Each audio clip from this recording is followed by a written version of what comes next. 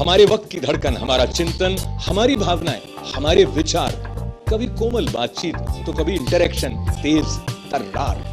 तय करें मिलकर what is wrong, what is right. ITV पर अशोक व्यास के साथ insight tonight. Can politics and spirituality go together? नमस्कार, मैं अशोक व्यास और कार्यक्रम का नाम इनसाइट टुनाइट विद अशोक व्यास। आज शुक्रवार का दिन है और आज के दिन हम आपके लिए लेकर आए हैं एक विशेष कार्यक्रम। ऐसा कार्यक्रम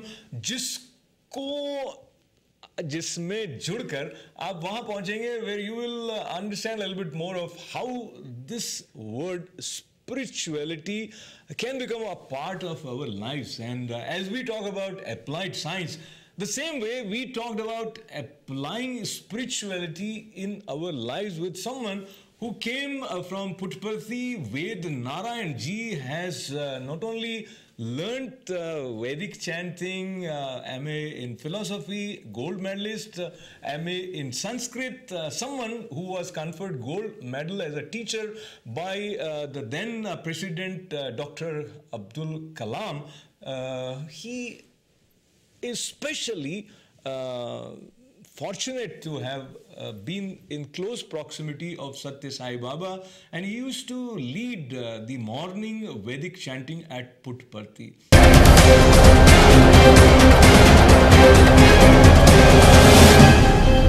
పెద్ద ప్రాపర్టీ కాలేజీ పిల్లలే, primary school, college, higher secondary school పిల్లలంతా కూడా నా వెంటనే ఉంటుంటారు. వాళ్ళు వదిలి వారు పోరు, వారిని వదిలి నేను ఉండలేను. Would you say we are born with Shraddha, or this is something that can be developed? When you talk about faith, in life there are certain things we have to take it on the basis of faith. For example, when mothers tells you that so and so is father, you have the full confidence in mother's words that so and so is your father. Or when you are traveling in a car, you have the full faith in the driver that he will take you to the destination safe. If I don't have the faith in that driver, then I may not even sit in the car. Unless I have the faith that I will go and come back home safely, I won't even leave home. So there are certain things in life we have to take it on the basis of faith. There are so many things. For example, if we say that only after experience I will have faith, that is a stupid way of arguing. For example, have you experienced the other side of the moon? Still, you have the faith that there is another side of the moon. Okay, you may that somebody else have experienced it. Then you should accept that faith on somebody else's experience. In fact, many people feel that only after experience God in their life, they will have faith in God. In fact, there is a wrong way of assumption. Because if you have faith, experience automatically will follow. It is like asking, teach me swimming, then I will enter the water. But it is a wrong way of, how can you learn swimming without entering the water? So first you enter the water, you can learn swimming. So faith is something which is very, very fundamental. And it is foolishness to argue that only after experiences you will have faith. So there are certain things in life we have to take it on the basis of faith. So when we have faith in ordinary people or ordinary instances, why we cannot have faith in God, who is the supreme powerful, who is the all-knowing and all-protective Lord of ours. So that's a very valid argument. Again, a counter argument, if I say, and if you don't have faith, then there is no experience. But the kind of logic with which we work these days, many times we feel that there are certain practices which people say that if you follow them, you will experience God, or you'll have more of peace within. And you think that I live in scientific age. I'm working with internet. There are many new technology-oriented toys coming my way, which keeps me engaged. And now these people go and chant some mantras about which I know nothing, and why should I take any interest? And basically, so the other mindset, with due respect, with Narayanji, thinks that these people, by chanting mantras, are actually wasting time. Now, based on your experience, of course, that's not the way you have experienced. So, share with us your initial interest in Vedic chanting. Initially, for anyone for that matter, they may not have an interest in simply hearing some sound vibrations. So, when you actually, if you put that, because there are so many parapsychological tests nowadays, it has been done that, and they have proved that by chanting Gayatri mantras, the amount of peace that can be created in the society. It is not that something visible. It is not something no you can cognize on the spot. It is not something revolutionary. It is evolution. The change that is brought about in people.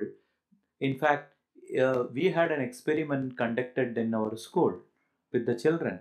They had taken two group of plants, and they have given all the ideal circumstances of exposure in the form of light and all other conditions. In a controlled condition, these plants were brought up. The only difference what they I mean what these set of plants had, different things have.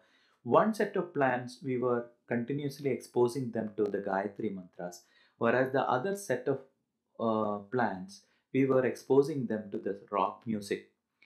And soon we found that almost after 15-20 days, those which got exposed to this rock music slowly started withering away, whereas those which got exposed to the Gayatri mantras, they started growing beautifully and they flowered in no time. So this experience, these are more subtle. This is not we can only see the end product. We cannot when the actual process is going on, you may not find any immediate result, but only due to, as you rightly pointed out, we are in the scientific age. And I also want you to have an open mind, and you go through the experiments, and when you find it is successful, then only accept. Because blind people say blind faith, there is nothing like blind faith. The faith is always something positive. So, positively speaking, in the presence of Ved Narayan Ji, who not only is a Vedic scholar, philosophy and Sanskrit has been his subject, he has taught them also, and he's been fortunate in leading Vedic chanting in the presence of Satya Sai Baba at Puttaparthi. So, who would be better than you to share the correct pronunciation of Gayatri Mantra, and maybe some of our viewers will get the opportunity of experiencing the vibrations, how they play on their mind. Let me also tell you that Gayatri mantra has got a different intonation. In fact, Gayatri mantra occurs not only in one place. You can, for example, Surya Upanishad, there is the Gayatri mantra occurs. Mahanarayana Upanishad, the Gayatri mantra occurs. So, there are variation in intonations. So, in Gayatri mantra also, there are difference in variation. And what you find in Shukla Yajurveda, the Gayatri mantra is different from what you find in Krishna Yajurveda. So, the way, this is what I have been taught by my guru. This is how I chant Gayatri mantra. Om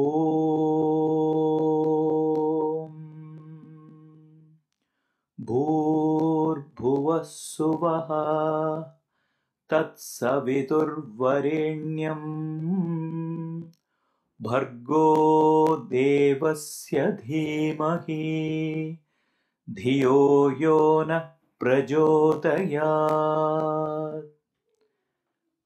So if you don't mind, you want to share the basic meaning of Gayatri Mantra? Definitely. Gayatri is Panchamukhi, having 5-faced one. That is why whenever we chant Gayatri, we break the entire mantra at 5 places.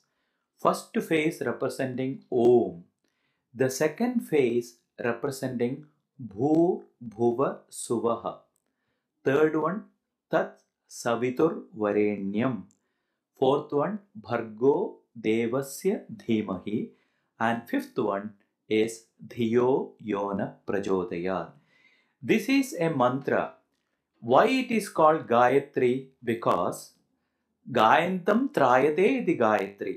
Whomever recites this Gayatri mantra, it protects such a person. Number one. Second thing is, there is another reason why it is called Gayatri. Because the meter with which the words, the mantra is involved. Meter means the exact number of words in each. When you split up the mantra, you will have the equal number of letters. For example, for Anushtup Chandas, you have, like, when you take Shuklam Varadaram Vishnu, Shashivarnam Chadurbhujam, Prasannavadanam Dhyaye, Sarva Vignopashantaye.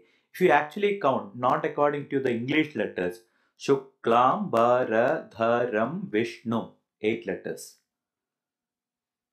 Shashivarnam Chaturbhujam, 8. Prasannavadanam Dhyayet, 8. Sarva Vignopashantaye, 8. So this has got 4 padas, that is the 4 4 quarters having equal number of letters. These are called Anushtup meter. Whereas Gayatri meter, it contains 24 letters. That is why, because of the meter, it is called Gayatri. This mantra is also termed as Gayatri. And this Gayatri mantra, the first part refers to the meditative part. That is Om. Then Bhur Bhuva Suvaha. Bhuloka is this present world. Bhuvarloka is the nether world. Suvarloka is the upper world. Tat Savitur Varenyam. Tat, that. Savituhu Varenyam, the orb, the brilliance of the Lord Savita. Bhargo Devasya Dhimahi. Dhimahi, I meditate upon Bhargo Devasya, Devasya of the Lord, Bhargaha, on that brilliance of that Lord I meditate upon. Dhiyo yo naha prajotayat. This part becomes the actual prayer. Till here it was the meditation. The last part, Dhiyo yo na prajotayat. Dhiyaha is intellect. Dhiyaha yaha naha yaha. That one. It is not called male or female. That power. Yaha naha, our. Prajotayat, illuminate. Let that power illuminate all of us. It is not a selfish prayer. You are praying to Gayatri that you illuminate only me. No. It is a universal prayer. Let all of us get benefit out of it. That is why the importance of Gayatri. Let all of us get benefit out of it, and that is why Gayatri Mantra, or it is also referred to as Ved Mata Gayatri, and we are sitting with Ved Narayan Ji himself. There is so much related to prayers having universal aspect, and in today's show, with the help of Ved Narayan Ji, we are trying to enter into that area where we say how to apply spirituality in our lives, and how Vedic science or Vedic Vangmay, the wealth given to us by our sages, could help us in living a life of success and fulfillment. So we'll continue our conversation. Don't go anywhere. We'll be right back after this short break.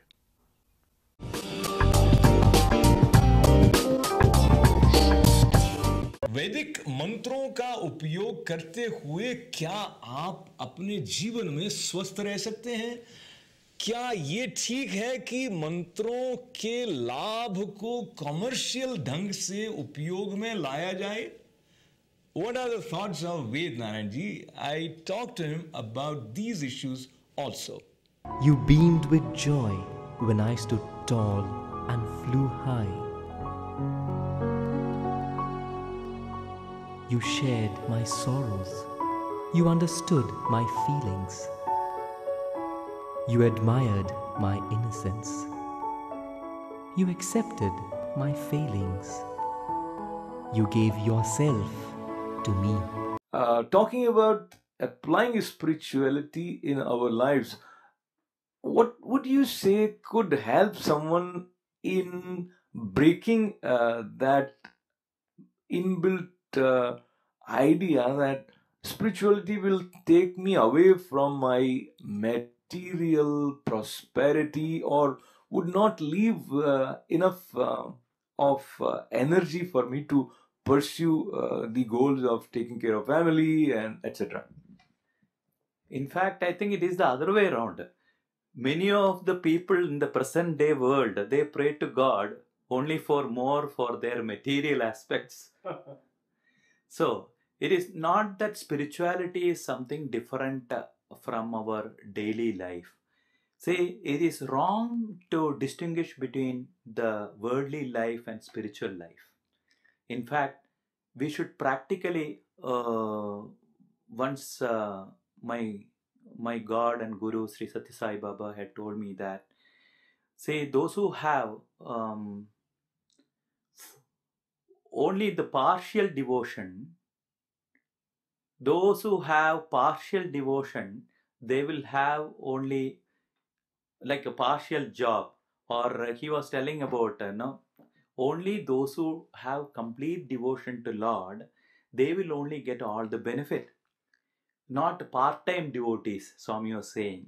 Not part-time devotion, you will not have all the benefits. So I was asking Swami, what's the meaning of part-time devotion? Part-time devotion means, that is what I think most of us can be categorized in that way. Morning when we get up, we have a busy schedule that day. You go into the puja room, you light up an agarbatti or light up a lamp, you take arati quickly, all the time looking into the watch, you are getting late for your office, and you quickly finish. So many ritualistic, so mechanical. You have absolutely no mind involved there. You finish the puja, you get into the car, you are off to the office. And till next day, you will not even think of God. Poor God has to wait for you in your prayer hall all the while. So this is why what is called part-time devotion. Then full-time devotion means Sada Sarvatra Sada Harichandram. Sarvatra Sada Sarvakaleshu Sarvatra Harichandram. Thinking of the Lord at all point of time, at every moment of our life. So I asked him, is it really possible? Because today, if I asked him, Swami, if I have to think of you all the time, then what about preparing for the classes? How can I go and teach the children if I had to all the time thinking of you? Swami says there's a wrong concept. Swami says, why do you think that that work is different from a spiritual work? Even that work is, when you offer it to the God, think that you are doing it for the sake of God. When you do that, naturally, that becomes like an offering. Ordinary work will be transformed into worship when we offer it to the God. It is not the question of good or bad. That is not. Whatever work we are doing, we should offer it to the God. Then it becomes, even an ordinary work will become a yajna, a sacrifice, a supreme sacrifice. That is what exactly Lord Krishna has said in Bhagavad Gita also. Karmanyeva adhikaraste ma phaleshu kadachana. Ma karma phalahedubuhu mate astu akarmani, he says. See, let your duty is only to perform the actions. Karma yoga.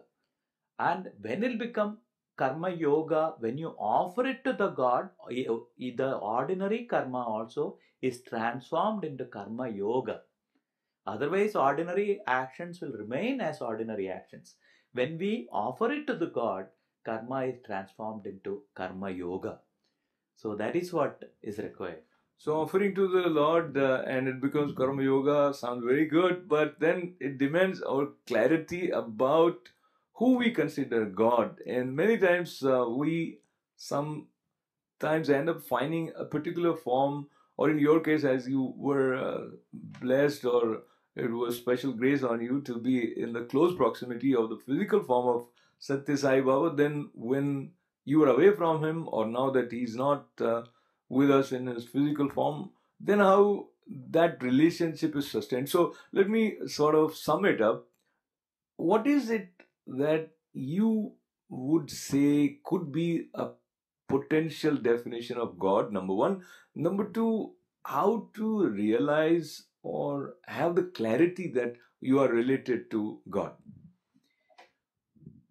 See, the definition of God, it depends upon each individual. See, first of all, many of us, we all feel that we want God or we want the realization of God. But are we clear that what we are looking for? First of all, we should have a clear-cut definition of Lord. I am reminded of a story from Swami Rama's life, when Swami Rama once asked his guru that, see, so long I have been in your company, and what is the use? You have not shown me God. Then the guru says, okay, be ready. Then tomorrow morning I'll show you God. So he was so excited. Next day he is going to see God. So the whole night he couldn't even sleep, because God, he knows that usually a guru always speaks the truth. So next day morning he has finished his bath. He is ready. Any moment his guru will show God. So he was waiting and waiting and waiting. Nothing was happening. It was already lunchtime. He felt in his mind that before seeing God, he should be empty stomach and he should not take any food. And it was already lunchtime, and the guru says, come on, sit down for lunch. Then he asked, what, you have already forgotten? He asked, what I have forgotten? What is this? Yesterday only you told me you will show me God. Oh, the guru says, yeah, I forgot.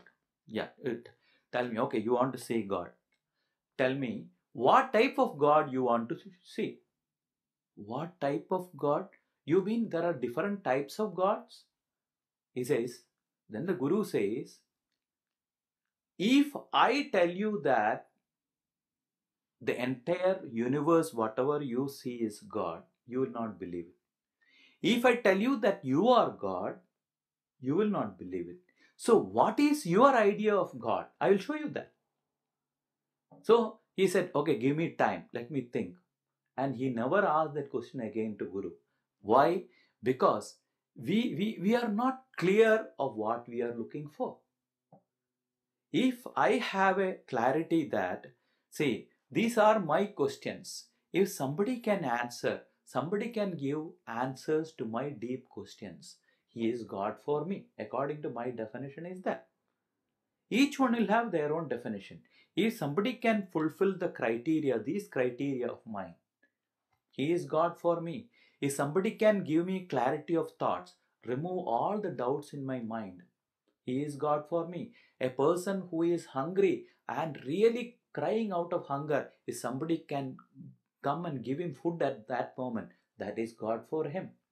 If a person who doesn't have a job, he has been put through a lot of stress and turmoil, somebody calls him and offers him a job, he is throughout in his life, he looks at him like God. So what each one of us definition of God, depending upon, definitely there is God. Number one. Second question you asked me is how I sustain. That is where the true spiritual masters are. True spiritual masters are not confined to a time, space or form. Remember that. Though physically today Sathya Sai Baba may not be there, but he has been guiding me every moment of my life. Whenever I called on him, he is there to help me at all point of time. That is why I firmly hanker upon him. So there are so many interesting aspects based on each one's experience, and that was a very pertinent question. what is it, what type of God you want to see. And he mentioned if you are looking for a job and someone helps you get a job, maybe you look at them as God. And I know many of you would agree with me. If someone shows us, or actually better, gives us maybe $1 million, couple of $1 million, then we temporarily might think that he's God. And of course, experience tells us that in the long term, that might not be a true way of connecting with God. So, moving towards the other aspect, where with our conviction of being one with God, the question of universality, as is given to us in some of our Vedic stotras also. And I have often heard the Purusha Sukta is chanted at various occasions. If you kindly chant some of the lines of Purusha Sukta and how God is, if I say, defined or described in that. In the Purusha Sukta, the God is described in the first line says, Sahasrasherusha Purushaha Sahasrakshas Sahasrapad. Sahasrasherusha Purushaha. Here the God is considered having 1,000 heads. Why only 1,000 heads? In fact, Sri Satyasai Baba was there to say that it is not he is only confined to, this is only a metaphorical representation that 1,000 heads refers to each and every human being, those who are all present in the entire universe. It is a Vedic mantra which shows that God is universally present. So each and every one of us are the embodiment of divinity. So Sahasrashirsha Purushaha Sahasrakshaha Sahasrapad. He sees with 1,000 eyes, means he is omniscient. Sahasrapad, he has got thousands of feet, means whenever we pray, he is there to appear quickly. So he travels so fast, is omnipotent, omniscient. Sabhumim vishyato vrutva atyatishtat dashangulam. Saha, he, bhumim vishyato vrutva, after enveloping the entire earth, atyadishtat dasha, he extends beyond 10 angulas. Again, the measurement here, it is not our type of, these are all the things. Say, the Vedic mantras, we should not, you should not interpret them literally. Though they are in Sanskrit, the meaning of that is something beyond. This has to come from inner experience rather than the superficial meaning of the Sanskrit words. Each and every intonation has got a different meaning here. It is intonation has got such deep meaning. It is like, because all these mantras have been got by sages. They didn't compose it. They cognized it. In their intuitive flight, they came to, in the mystical flight, they came to face with divinity, and that sound vibrations they accepted and they translated. So if I have to really understand what the meaning of this, I have to raise my consciousness to the level of the sages. My friend is standing on top of the mountain. He is looking on the other side and explaining to me, who is standing at the bottom. He is talking about some peculiar garden having some elephantic flowers, and the moment I have seen elephant, I know flowers. So my mind tried to interpret in the way of elephant, flower, how it does look like. So that is how my mind works. But if I really have to understand what he really means, I have to climb up the mountain, stand along with him, look to the other side, then I will clearly understand what he really means. So these are all not simple Sanskrit words which has got meaning. Of course it has got meaning, but it is something beyond. So very rarely we want to go for something beyond. We want the tangible the problems that we are confronting, which are physically present, for us to go away. And if we talk about good health and how mantras help, if they do, uh, sometimes we come across people who use mantras in a commercial way. They tell us to practice certain thing in exchange of money. So does that take away the potency of mantras as their effect on us? So I think there is an element of selflessness or surrendering to God, etc., should be in the picture. But we have so many people amongst us who are looks like making use of all this knowledge for commercial gains. Is that wrong in your opinion? That is one.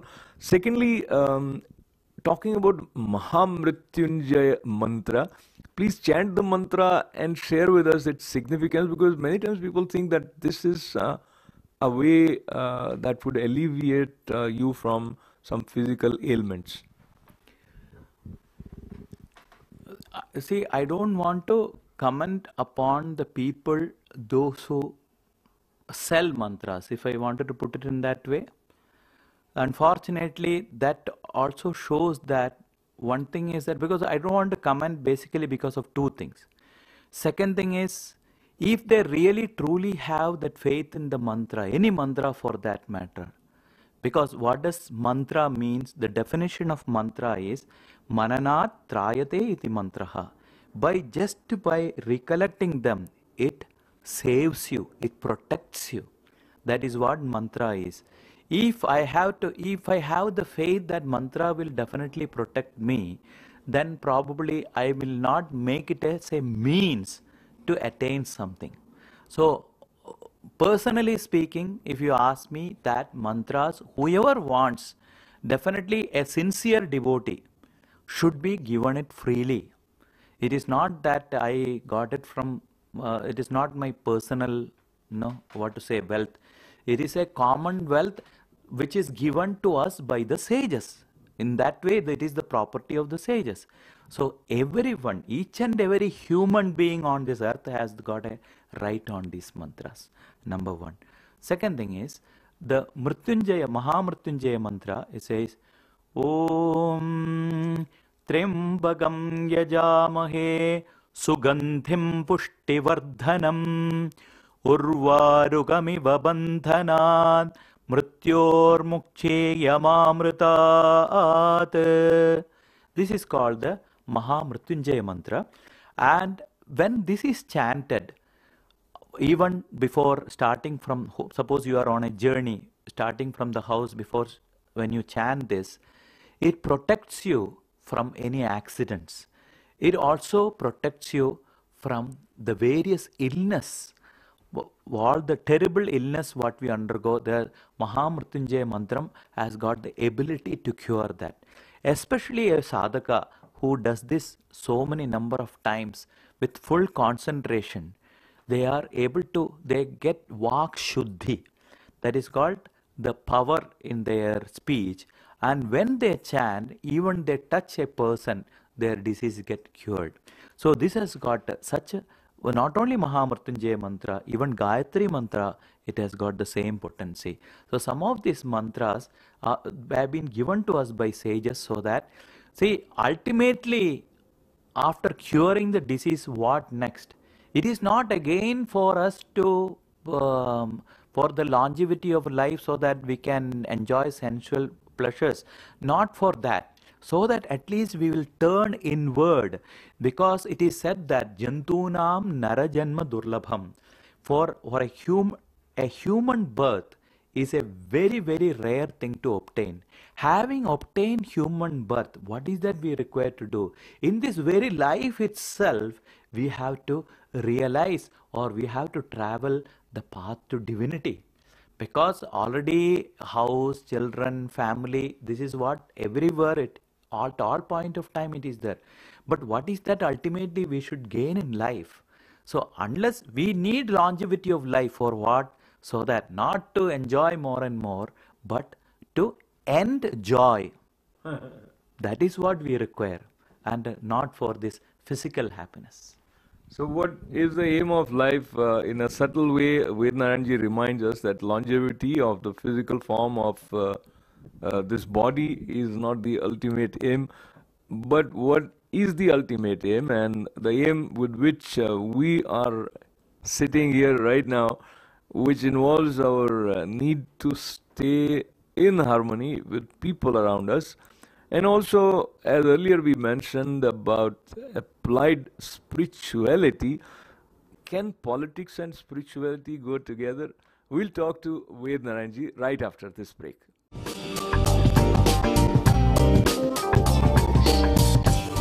ఎవరికి ఏ విధంగా చెప్తున్నామో రూములో ఎట్లా ఉండాలని చెప్తున్నామో ఆ విధంగా తల ఉండి చేయాలి. ఇది committee. Welcome back. You're watching Inside Run with Ashok Vyas. Today, my guest is Ved Narayan ji, who has come all the way from Puttaparthi, and he has traveled to various countries, sharing the knowledge of Vedas in various Vedic retreats and talking about applied spirituality. Many times, people think that those who are pursuing spiritual goals should stay away from politics. And if I may recollect in your presence, Ved Narayan ji, recently Varanasi was the center of a lot of political action, and the Prime Minister Narendra Modi said he wants to make Kashi a spiritual capital and to work towards getting the glory back to Varanasi. So simply speaking, we have often heard that if you are talking about politics, then you are probably going away from pursuing your spiritual goals. What would you say to that? I view politics as one more way of life. Politics is a way of life, but Swami Bhagavan Sri Satya Sai Baba has clearly said that politics without principles is not only useless, it is dangerous. So when there are so many politicians who have got great principles in their life, so it is again a way of life. Many people, there are, it is not that, see, we always look at politics with a question mark, with a doubt in our mind. But many people can still hold on to values, though it is not that easy. Still holding on to the values, they can follow a righteous life. In fact, King Janaka, he ruled the entire country. Probably you can say that, of course, the times were different, but still, almost challenges were the same. It's a question of how totally detached you are. Janaka was a person, the King Janaka was a person, he was totally detached from whatever the policies he was making, and no, he did not want. See, it is very, very essential that whoever is in the power, that they work for the welfare of the humanity rather than for their personal gains. So I think that's a very valid point. If politics is with principles, then the chances of the spiritual upliftment are quite bright. Working with the aim to serve the people, that is the key. Now, in order to serve, you need to have good relationship not only with others but with yourself. So, would you be kind enough in sharing any stotra or mantra which you feel might help someone in being in harmony with oneself? Because this is, being harmony with oneself is, I don't think there's a particular mantra for it. No, this is an attitude. This is something which we have to develop within. Because mantras help us to calm our mind. But ultimate attunement, with my views, it has to be to do with oneself. Mantras in general can help only to calm our mind. Now, with a calm mind, if you want to work collectively towards having a world full of harmony, do you see some concrete potential result that may come out of, let us say, having some sort of a yagya or collective chanting? Does it affect the world consciousness in some way? And many times people think that this is confined to people following certain faith, But as we earlier were discussing in the applied spirituality aspect, this connects with the whole world. Absolutely. There are prayers because, in fact, the prayers of the sages or the Vedic mantras, they were never for, of course, to certain, not for individual benefit alone. They always prayed for the welfare of the entire humanity. As Swami directly said, Sathya Sai Baba has said, that when there is peace in the individual, there will be peace in the family. When there is peace in the family, there will be peace in the society. When there is peace in the society, there will be peace in the nation. When there is peace in the nation, there will be peace in the world. So peace, the universal peace is something. It should not that which can be obtained by advertisement, or first it should start within oneself. And the second thing is, what sages always prayed for is samasta lokaha sukhino bhavantu. Let everyone be in the universe be happy. It is not they are praying to God, oh Lord, let me and my family be happy. No, let the entire universe be happy. Because they knew that when you pray for the entire universal happiness, you also become part of it. You also get a benefit out of it. Instead of praying that, Lord, let there be rain today only on top of my house so that I get water, you pray that, Lord, let there be rain in the entire county or in the entire country, so that let everybody get benefit out of it, so that when it rains everywhere, your house also get benefit out of it. So prayers are always, it is better to direct universally, by which not only you enjoy your share, everybody else also will enjoy their share. So there is so much that we can learn from Ved Narayan, but looking at the time constraints, if I may request you to chant any Shanti mantra that is very dear to you, and also share with us in the end of Shanti mantras, Shanti, Shanti, Shanti is uttered 3 times. What is the significance of that? The 3 times chanting of the Shanti mantra is it is Adi Bhaudika, Adi Devika and Adhyatmika. See, these are the 3 type of calamities usually we face. Adi Bhaudika refers to all the physical, the mundane level, like mosquitoes and other insects, through which, like the bed bugs and the ordinary, the usual types of troubles which man undergoes. So we have to, that is called Adi Bhaudika type of troubles.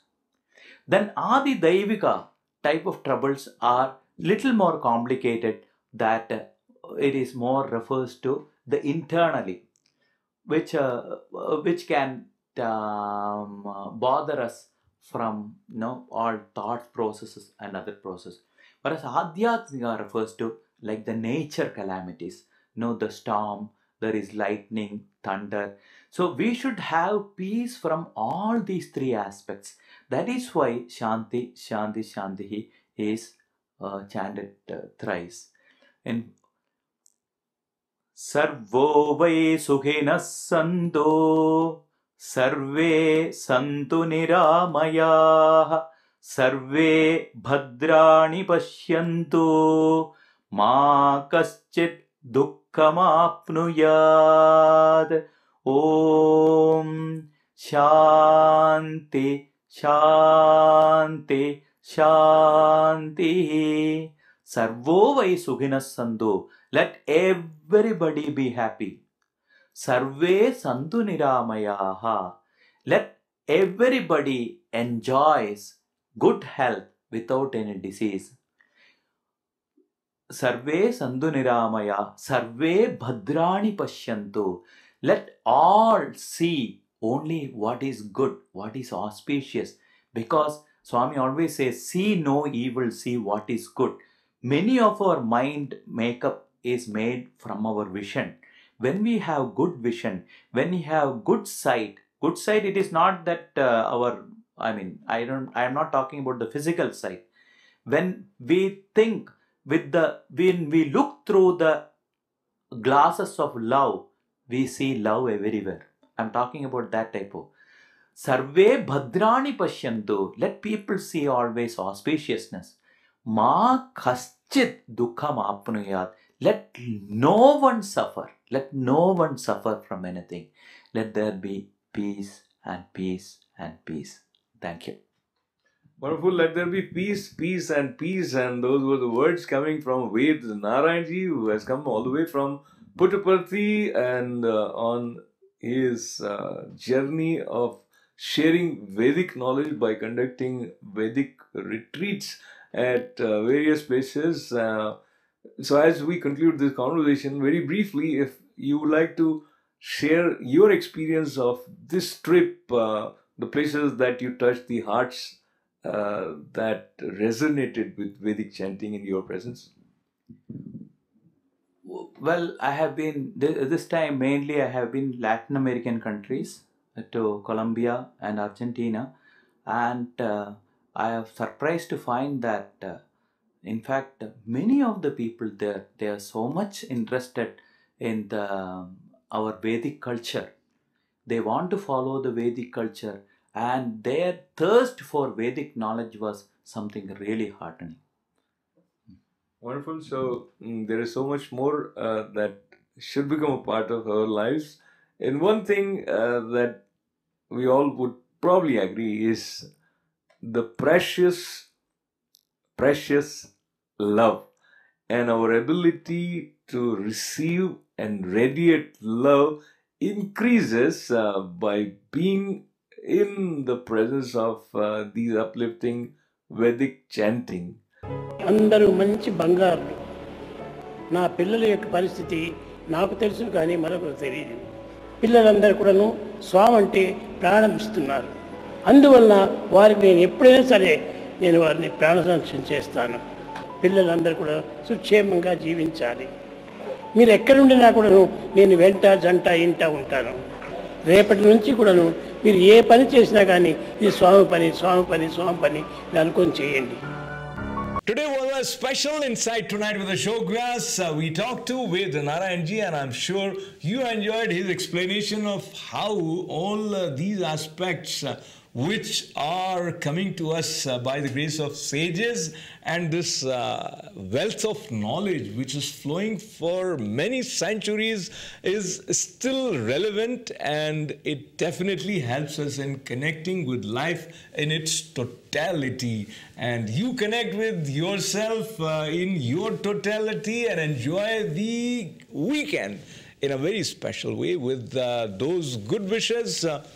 Promising you for a very special Insight Tonight show on Monday. This is Ashok Vyas.